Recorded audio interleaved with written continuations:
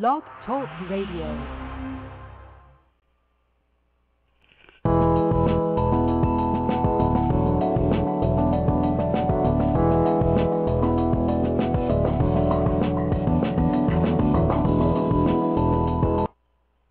Hello, everyone. Good evening.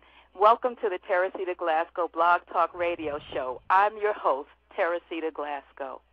You know, God has graced me to be a leader of an organization in His Season, Inc. And through that organization, I've come into contact and networked with some high net worth individuals and leaders. Some are Christian and some are not, but all of them have one thing in common, and that is a desire to see their visions come to pass. Our guest today is indeed a visionary. Dr. Robert Watkins is the founder of Kings and Priests Unlimited. He is the CEO of Conquer Worldwide, LLC, and Conquer Consulting. Robert holds an honorary doctorate in business and theology. He is the author of several best-selling books and programs. Robert is a much sought-after speaker and minister, and I'd be remiss if I didn't add that he's a dedicated husband and a proud father. Robert, how are you today, and welcome to the show. Oh, thank you so much for having me. It's an honor and a privilege to be in His season. Thanks for using that name like that. I appreciate it. You know, absolutely. Let me ask you, in these tough economic times, how difficult is it for people to pursue the visions that they may have? Well, it's difficult, but not impossible. You know, for many of us, the only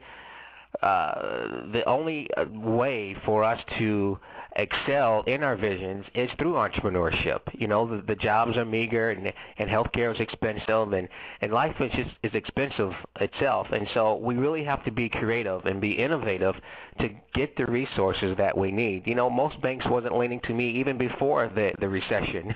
So the best way to get things done is really outside of the system. And hopefully we'll talk about some of those things tonight. Sure. You know, you touched on something that's near and dear to my heart as I try to go from being an employee with an employee mindset to an entrepreneurial mindset, which is a whole different element. I mean, it's so different. It's so different. Can you talk a little bit about that? I mean, I believe at one point you were an employee and then you crossed the great divide into entrepreneurship. And what was that like? Oh, well, making that transition is always difficult, and it really starts with your mindset, because we all were trained from the time that we can remember. Your parents, my parents said, go to school, good grades, so you can get into a quote-unquote good college, so you can get a quote-unquote good job.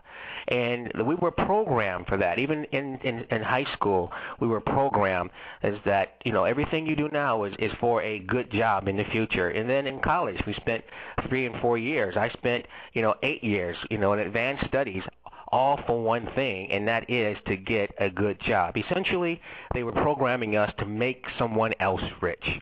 And so now with that, since we've been programmed, some of us 20, 30, 40, 50 years, so when you're 40 and you're 50 years old, and you're like, my gosh, this good job has either gone away or is no longer inspiring to me. What do I do now? And that this good job is gone, or it's a dead-end job. Well, the first place we have to start is making the transition in our mind from an employee mindset to an employer mindset, or from an employee mindset to an entrepreneur mindset. And that's where it starts, with that mindset. If you lose it right there, then we can't even go any further. Yeah, I have a good friend who says uses job as an acronym, just over broke. So, yes. So I understand what you mean about that. And then the changing times, the current economic trends and job loss and industry shifts. I mean, when we look at places like Detroit, who used to have a booming automobile industry, where now it's almost, not quite a ghost town, but certainly a lot of jobs have been lost there. And we see that trend across the United States. Now, we're Christians, and we're talking about a kingdom economy here. So we're talking about, as Christians, where is our responsibility to God? Now, absolutely, our job place is also a ministry workplace. But how important do you think it is for us to begin to look at things differently and think about things more on an entrepreneurial side or more on a business ownership side related to the kingdom of God? A great question. And, I grew up in Detroit, and my father worked 30 years on the assembly line for Ford Motor Company. I grew up in a little town called Monroe, Michigan. And that job, it fed us, it clothed us, it kept us in a nice home. And that job, the plant closed. And now that plant has gone away from Monroe, Michigan. And so all of the union jobs that were there, thousands of families have been affected. And so now those people, that job is never, ever going to come back. Some of those jobs were making $15, $20, $25 an hour on the assembly line. That job has gone away. And so what we have to do is we have to ensure that you have a revelation that, okay, that job was not my purpose. I have a purpose from God that I was born with, that I was equipped with. And the people who understand that they have a purpose from God, once you understand that that is a fact, it's the truth, the second thing you need to do now is put your life on a mission to discover what that purpose is. Because within that purpose is where your passion is. You're already equipped. You don't have to go back to school for this purpose, because the people who walk in their purpose, the world make rooms for. The relationships will show up. Money shows up for people who are in their purpose. People who walk in their purpose and they start businesses around that purpose, it won't feel like a job. What I do every day, it doesn't feel like a job. It's a joy to do what I do. I could work 24 hours a day if I didn't have a family. But it's not a job. It's a joy because it's what I was born to do. And so as an adult, as you're 30 or 40 or 50 or 60 years old, and now you have to figure out, okay, what has God called me to do? What have I been born to do? And the first place to start in answering that question is, well, what problem have I been called to solve? And we can talk about some of those things, but from a kingdom mindset, I have to understand that I was not created to be a salesman or an accountant or a janitor or a school teacher. I've been created for a higher purpose, and we've got to focus on that. Even though some of those skills, talents, and abilities may come into play, but rather than being a janitor, own the janitorial service.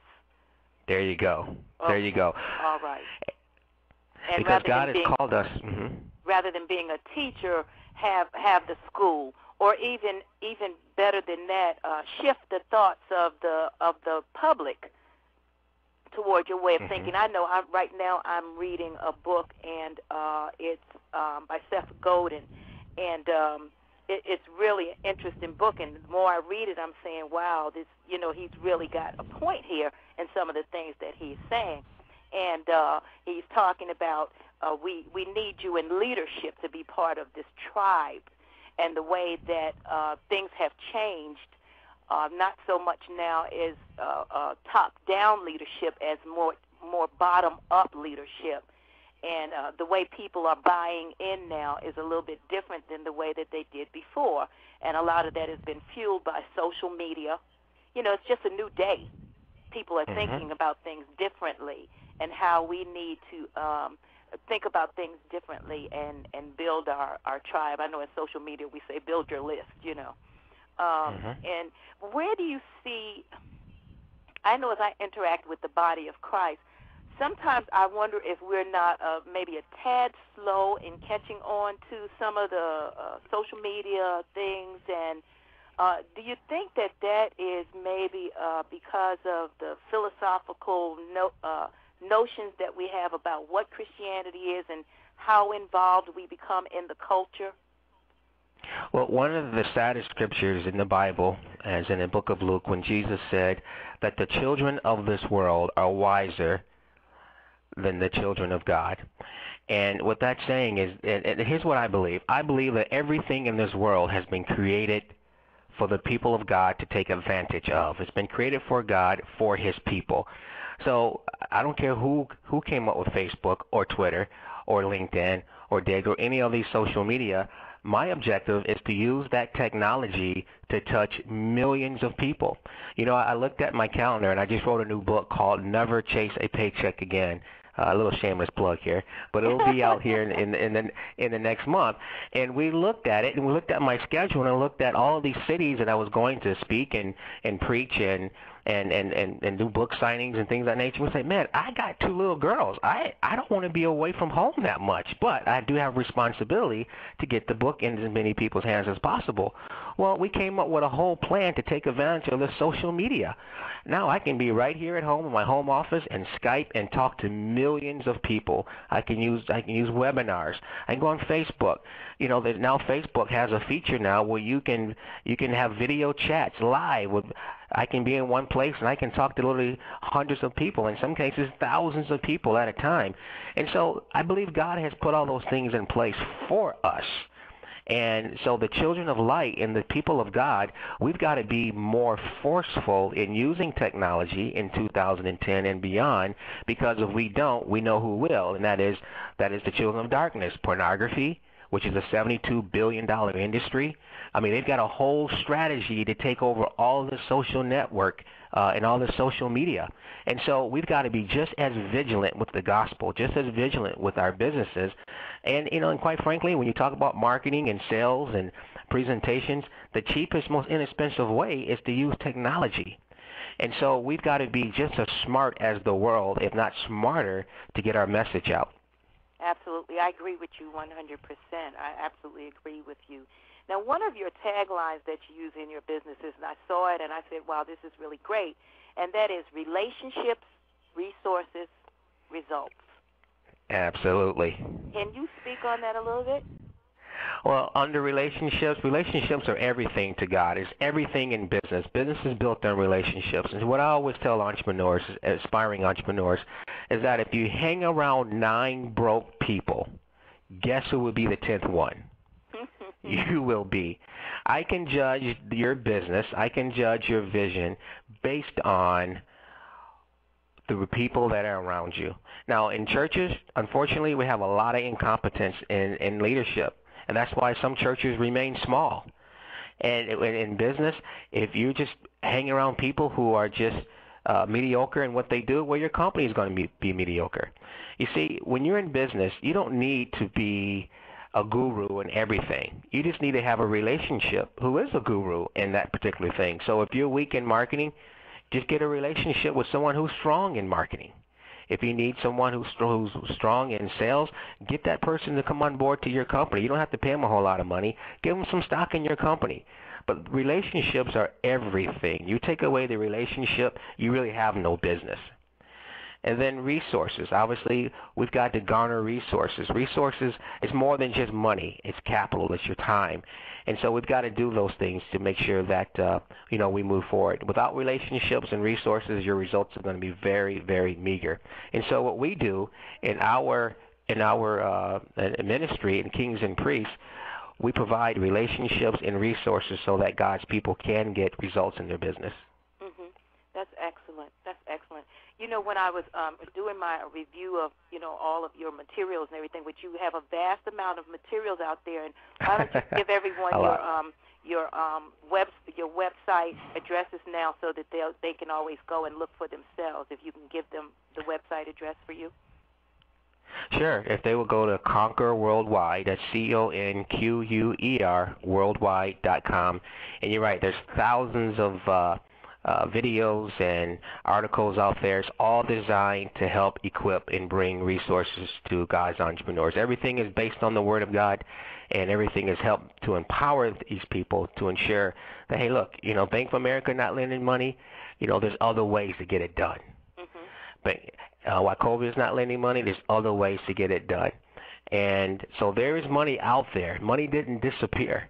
It's in its pockets, and you just have to go out there and know where to go. And so we help people to get in a position to get the money that they need to succeed. Yeah, absolutely. And I think that some of the other materials that I ran across kind of let me see that you also kind of you do some consulting. And I'm thinking that your consulting is probably to help them change that mindset. I know one of the things that can come up when you're really trying to get from the mindset of being an employee to an entrepreneur, or, as you said before, an employer, which took it another step for me. I said, employer, okay, yeah. Okay, is that mindset, and you can't do that alone. You actually need someone to coach you through that, and you have a coaching arm, and I think that's phenomenal. I know I attended one of your wives' sessions, one of your wives' sessions. Oh, yeah, good. and she said something, and I had to come back home. I mean, it stayed in my mind all that day. Came back home, and I have a coach of my own, and I had to call her and run through that with her. And it's those kind of thought-provoking suggestions and things that are said to you during a coaching session that may break you out of a certain mindset or have you not be stopped by fear and other things, other distractions that can get in your way. Because if once you go into an entrepreneurial thought and try to change things, everything in the world is going to come up that's going to try to force you not to change things. It's the old status quo, Even family and friends, what are you doing? You need to be doing this. Your mind, your heart, your spirit, everything that the Lord is saying to you is saying one thing, but, that old status quo is going to come back up. You're always going to go to the place where you find the most comfort or the sameness or the reassurance. So it is like a tugging and a pulling away from the norm. But a lot of things, sometimes I think that what we as Christians don't realize is that we're not in the norm. We're actually in the adnorm, and we're trying to move to the norm. Right. As entrepreneurs, as owners, as leaders, these are kingdom principles. These are things that we should be striving for. And once we cross over to where we're supposed to be, as you talked about a little bit with destiny and purpose, it will become smooth after a while. Absolutely. When we talk about mindset and the difficulties of people changing their mindset, because you're not going to change your life without, first of all, changing your mindset and then changing your relationships and thirdly, changing where you go. You have to ensure that the first thing we have to do is get our minds off of our own problems. And so an entrepreneurial mindset will, first of all, figure out, well, how can I solve a problem for somebody else? How can I solve a problem for my neighbor, for my community? How can I solve a problem for my church, for my friend, for my coworker? And when you get your mind off of your own problems and onto solving someone else's problem, the opportunities are going to come very simply. They're going to come. There's a lady here in Atlanta who owns a company called A Piece of Cake. And she reminded me of that widow woman in 2 Kings chapter 4, where her house had foreclosed and the bank was coming to take her and her 2 sons. And Elijah came to her and he asked her, he said, what do you have in your house? And she said, well, I just have, just some pots. He said, okay, well, you know something about pots. Well, we know the story. Elijah gave her a business strategy and went out and knocked on doors and bought pots in, and God set this widow woman up in the gas and oil business. Well, the same thing with this lady who owns a company called A Piece of Cake. She was really struggling financially. She had lost her husband. But, she asked herself, well, what can I do to help other people? She said, well, I like to make other people smile. I like to make other people happy. Now, she had her own problems, but she was more concerned about other people. And she had an idea, which was to make cakes. And she realized that there are people like my wife who will spend, $5 and $6 for a piece of cake. Now, I don't know how much a piece of cake costs, but it's not $5 or $6. So long story short, she's figured out a way how to ship pieces of cakes all around the country, in some cases $10, $11, $12 for a piece of cake. Now, she's a multi-millionaire today from that.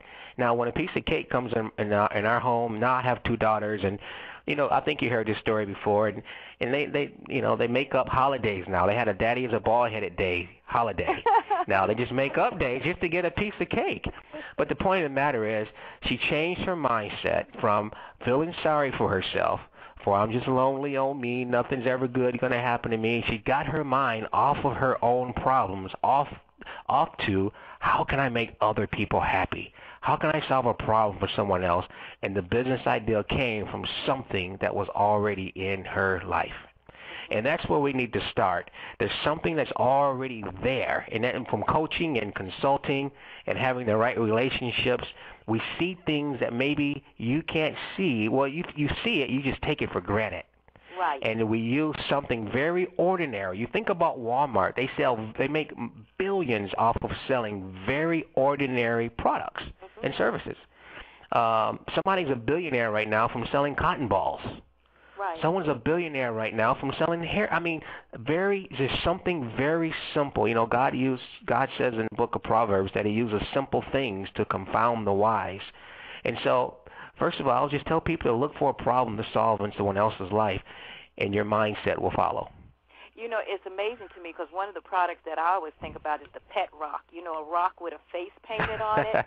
You know, Yes. made millions, and it's unbelievable sometimes. But you have to, you know, the Lord said He would give us witty inventions, and you have to believe that and pray for that and put yourself in the place where you're able to hear from Him and to like download the information that He gives to you. And you're not able to do that if you're in a stale mindset. So it really kind of goes back to your mindset and that renewing of the mind, to not be conformed to this world, but to be transformed by the renewing of the mind. And to come out of a lot of the old ideologies about, you know, especially, you know, to be poor is equated with being holy. You know, that's a wrong mindset, and we know that, but I think a lot of the church may still be caught up in that, and that's a whole different radio show right there. But oh, absolutely. We need a part two. You know, the other thing is how we relate to money. You know, money makes a terrible boss, but it makes a great employee. And so I see money as just a tool, as someone who works for me. And so we have to make sure that we have even the right mindset as it relates to money. Now, yes, as Christians, sometimes we can be so spiritual that we're no earthly good. We actually lose our salt because we're hanging around church so much. But majority of people in the church spend 70% of their waking hours working a job for someone else. Right. And so we have to take the information from the Word of God and make it practical. And that's where coaching and consulting comes in. And what we do, we take the revelation you have of the Word of God and we make it practical in your life so that you can benefit from it. Okay. And Robert, you know, they're spending all those hours at someone else's job, and what makes it even sadder is they're not happy. They're not happy. Exactly. There. You know, they're miserable there, but they stay there. And a lot of it is because they're not walking in their purpose. They're not walking in their purpose in God. And once they do get in the purpose, then the things will start to flow together more smoothly. You know, and I think fear is an element that comes up. And, you know, we always quote that scripture, God has not given us a spirit of fear, but power and love and a sound mind. But we still operate in a lot of fear. And that has, you know, you have to confront that. And because you can't conquer anything that you don't confront. And I think the coaching helps with that a lot. Yes. Well, it does. And coaching and it's all about relationship. It's just I love being around people who intimidate me. I love being around people who are greater than me, who have done more things than me. Because that means that the problems that I'm having right now, somebody's already solved it. And so if you're the smartest person in the room all the time, guess what? You're not going to grow. Right. And so it is important that you have a good coach or a good consultant or someone who can walk with you, even to help you develop a business plan. You know, many people try to succeed. They don't even have a business plan. You know, when people come to me with a business idea or something they want to do, I ask them two questions. Number one, did God call you to do this? And number two, let me see your business plan. And if you stutter at both of those two life-changing questions, I can already tell you, you're setting yourself up to fail, and you're going to waste the next year, 2, 3, 4 years of your life. Did God call you? Did God tell you to do it? And do you have a plan? And so those are two very basic things that every Christian in the marketplace needs to be able to answer and not stutter and be able to produce those two very vital pieces of information. Yeah, because as I heard one person say, we're poor because it's passed over opportunities repeatedly, which means that you don't have a plan, you don't have the relationships, you don't have the connections, or even the people who can put that information, in your life, you're not connected with. And a lot of times, we spend an enormous amount of time at church, and I love church, believe me. My Monday is not the same if I'm not there on Sunday. But there are those times when we need to think of not so much church, Christianity, but kingdom as a whole, and line up with the kingdom and what God has given us for a purpose. What is our calling? What is the purpose that he's put us on the earth for? Because ultimately, we not only benefit ourselves in the kingdom, but we reach and touch other people and benefit them as well. Well, we need to define what the kingdom is, because most preachers define the kingdom as church, and that is not the kingdom. Matter of fact, Jesus only mentioned the word church 2 times in the New Testament, but he mentioned the kingdom of God 69 times in the New Testament. And so the kingdom is where God called you to be. It's where he called you to plant your business, to plant your ministry. That means you have dominion over that geography, or over those people, or over that land. So it's wherever God called you to be. And then Jesus said, lo, the kingdom of God is with you everywhere. And so it's wherever you go, that is the kingdom. And so, when I'm at home, this is my kingdom. When I'm in my office, that's my kingdom. So that means I am the impact, whatever situation, wherever I go. There are people in jail right now that are born again. That is their kingdom. They are the impact that for the glory of God. And when you're in the marketplace, whether you are in widgets or manufacturing or services or consulting or limousine service, that you are to dominate and control that particular industry and the customers that God will call to be a part of it. So we need a very practical definition of what the kingdom is from a individual standpoint. We have 2 minutes remaining in the show, and this is Teresita Glasgow, and this is the Teresita Glasgow Blog Talk Radio Show, and I'm here with our guest today, Dr. Robert Watkins, and we're talking about a lot of different things that have to do with kingdom and purpose and business, and it's really a great show. Robert, thank you so much for joining me today. I'd like you to give out your website again, and your new book. You can plug it again, Robert, and any other information, contact information, where our followers can connect with you and Kings and Priests and Conquer. Yes, please visit my website at conquerworldwide.com. Loads of information there. You can get plugged into some other Christian businesses. And my new book, Never Chase a Paycheck Again, Life Powerful Lessons to Finance Your Life. It's going on sale in exactly 30 days. And also, we have our Kings and Priests meeting coming up on Tuesday, March 30th at the Cobb Galleria Center at 6:30 p.m. It's free. The table has been prepared. Everything's been paid for. I look forward to seeing you there. Excellent. Thank you so much for being here with us, Robert. This is Teresita Glasgow. Thank you for tuning in to the show today. You may contact me by email at info@inhisseason.com. That's info@inhisseason, inhisseason.com.